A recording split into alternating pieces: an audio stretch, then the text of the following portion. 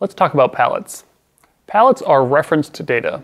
This means that anytime data is stored in a palette, it can be referenced by a queue.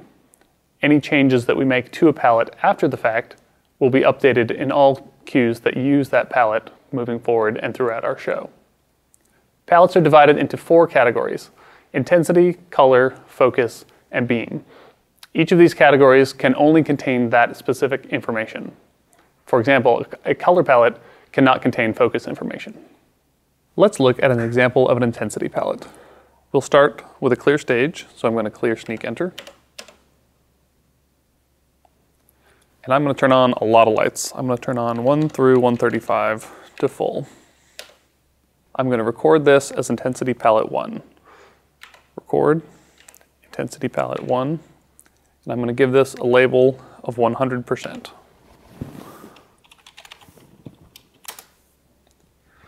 Let's clear sneak enter again.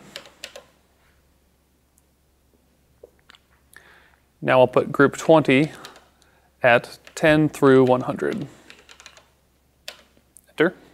Get a nice gradient on our cyc there.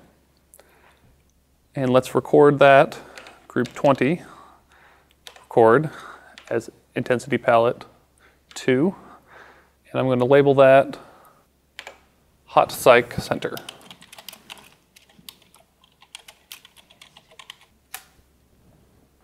Clear sneak enter again.